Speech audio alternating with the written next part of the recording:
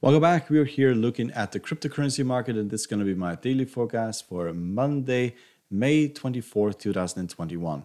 If you like to support the channel, you're welcome to hit the subscribe button down here in the corner, hit the like button, the bell button to see our newest videos, and we'll start by looking at Bitcoin. And what a week this has been, or last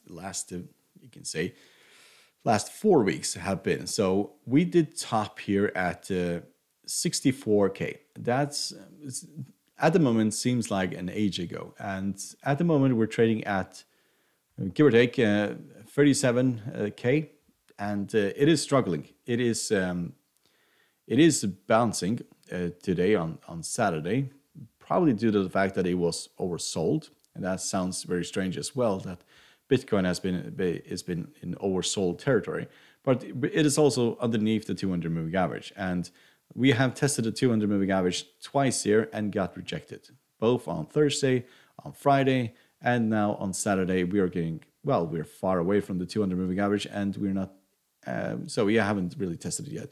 Got close and then pulled back. So at this point, there are a few things. If 30,000 breaks, so that's around this area here, so where we basically bounced on, this was basically on Wednesday. If that breaks, this could drop all the way down to 20,000. 20,000 breaks, then you're looking at probably towards 12,000 and towards a single or 3,000, give or take, for Bitcoin. That also sounds really strange. So if we look at Fibonacci retracements for this, so we can see probably the main reason we have the 61.8 Fibonacci retracement where we hit on Wednesday and then bounce from that. So this is very significant. If this breaks, then we could see a tidal wave all the way down to 100, which is all the way down at 9,000, give or take at this point. So it's not looking very good for Bitcoin, but still we have seen this before. It's not anything new. It just looks much more dramatic this time around than back in 2017, 2019, and so on. So it does behave in this pattern, but this just got completely out of hand. So these moves where things become parabolical, they just don't last. So good rule of thumb here: if something becomes completely parabolical like this, it's a massive amount of risk of buying in such a territory. So that is also what we're seeing here, that people are definitely getting wiped out when they started investing right up here, mainly due to a massive amount of hype, and yes, a massive amount of hype. But if you go back to 2017, Bitcoin went from, give or take, around when it took off was roughly 1,300 all the way up to 2,000. So 20,000, sorry. And then in just 1 week, it lost half of its value, and then it recovered half of that loss, and then it just dropped all the way down. The next basically year, it lost most of its value and went all the way down to 3,600. And then it recovered again, got all the way up towards 13,500, give or take, and then broke down again underneath the 200 moving average, down at 3,800. And then it recovered. And strangely enough, it was basically the Chinese leader that got this going again, because he remember he said something positive about cryptocurrency, and then it basically took off after his comment. And since then, it was fairly stable. And then in, give or take, in November last year or October last year, this really started to take off. You see the crossing of the MACD right here. Then it took off, and then we have another crossing of the MACD here, and then it just collapsed. And this has been the pattern the last 3 times. It doesn't mean that it's going to be the same thing happening now. There's just historical data that are showing that, but it's not looking really good in the 12-hour chart. It seems like this is going to have a long way to go to the downside before recovering. But you should see, or in the past we have seen, when we break down towards the 61.8, that we recover half, and then it really takes off, but it takes a long time. It doesn't mean that we're going to break towards the 200 moving average at this point. It could take several months, gradual grind towards the 200 moving average. That could be what will happen here for Bitcoin. So if we look at Ethereum, so we see that we hit the all-time highs here at 4,340. Then we broke down all the way down towards 1,808 and then recovered. And now we're trading at 2,282. Technical indicators for this are also looking very dreadful. We are approaching oversold conditions for Ethereum, and we haven't tested the 50 moving average twice on Thursday and also on Friday, and got rejected really hard. And at this point, we tried to rally up towards the 2,453, and well, we didn't get really anywhere. We are fairly overstretched as well, so pullbacks at this point are kind of expected, as this is so overstretched and also on the edge of being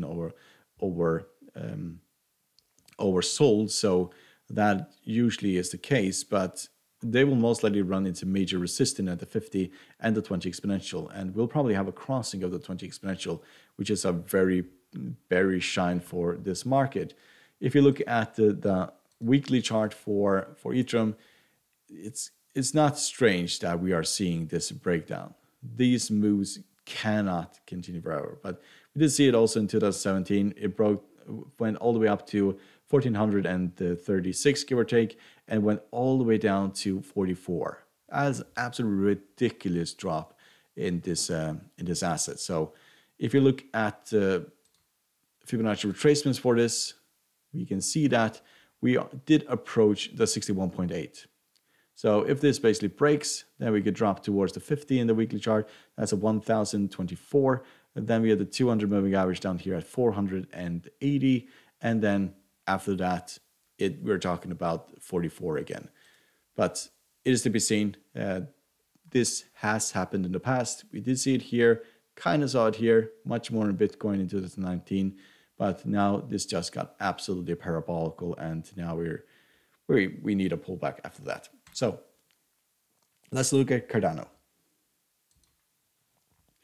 So Cardano has started to break down as well as most other cryptocurrencies have. It was much more resilient than, for example, Bitcoin and Ethereum and many other cryptocurrencies, very, very surprisingly. So at this point, we did rally earlier on Saturday and got rejected right underneath the 20 exponential moving average, and now we're trading at 1.44. So if we look at Fibonacci retracements also for this, which have been fairly accurate, we can see that on Wednesday, when we have this massive drop to the downside, we'd hit 61.8. That is roughly at $1. Then we recovered more than half, and now we're getting rejected again. And 61.8 drop breaks, and then we are looking at the 200 moving average at 0.74, and then all the way down towards 0.12 and below that. So yes, it is a market in general that is breaking down. There's a lot of bad news, and probably much of this growth in this market was due to hype. So people have been hyping this market for several months now, and at the moment, it looks like the bubble has just burst. So let's look at Litecoin.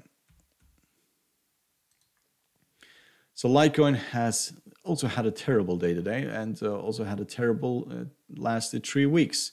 Wednesday fell all the way down to 144, and if we look at just look at historical perspective where Litecoin has been. 2019 right here had a massive rally, but for the majority of its lifespan, it has been around 21, around here, up towards 40, 50, give or take, around this area here. It's only been since November last year that we saw this rally significantly at this stage.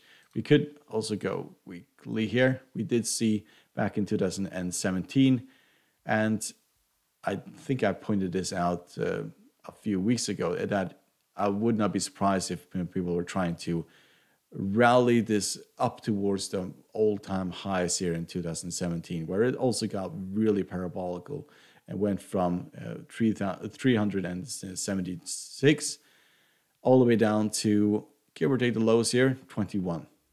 So we're not far off from what basically happened in 2017. This sell-off the last 2 weeks has been much more aggressive than back in 2017.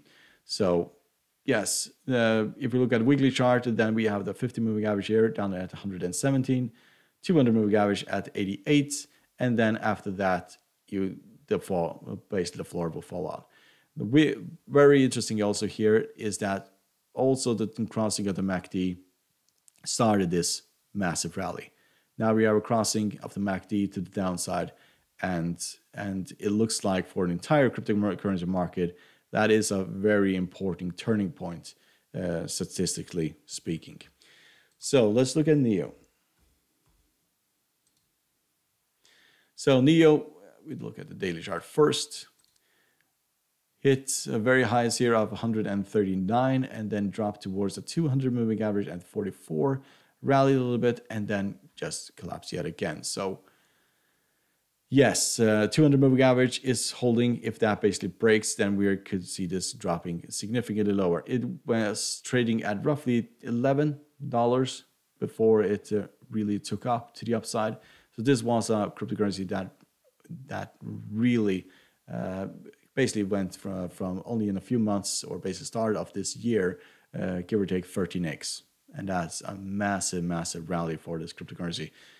200 moving average breaks, then we are looking at 24, 25, and then all the way down to 10 and 12. So if you look at the Fibonacci retracements for this, we probably have broken already the 60. It has already broken. So it's the 200 moving average that is holding at this point. So this is probably the one that has been hit the hardest, or at least on this list that I'm analyzing, has been hit the hardest from this sell-off.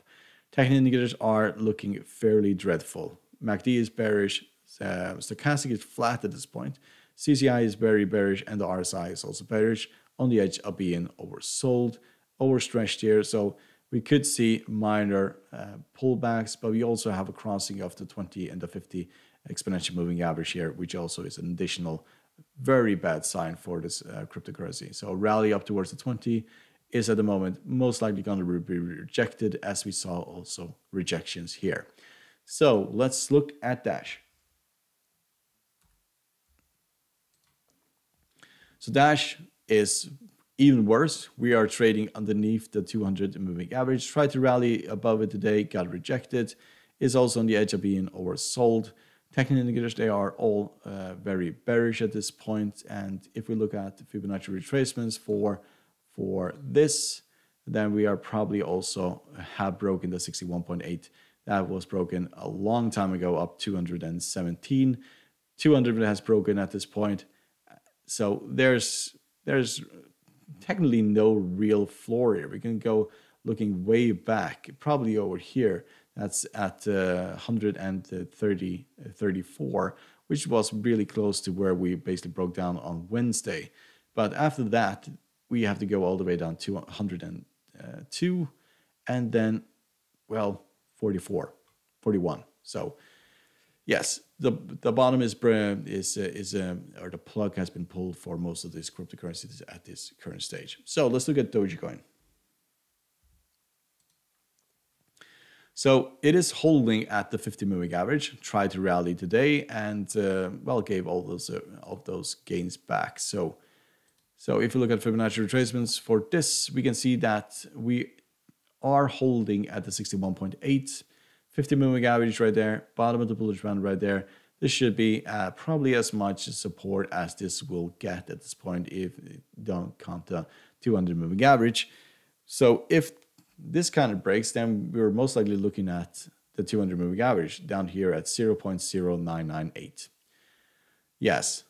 There's a lot of room to the downside for Dogecoin. We're at 44 in the daily chart, and technically they are very, very dreadful, looking very dreadful at this current stage. If we rally, then we'll most likely run into major resistance at the 0.41, which is the 200 moving average. If you look at the weekly chart, there's no really data for the weekly chart here. This has only been on this platform for a very short time, so there's no real data for the weekly. So yes, hope you found it helpful. You're welcome to support the channel by subscribing, hit the like button, the bell button to see our new videos, and good luck and thank you very much.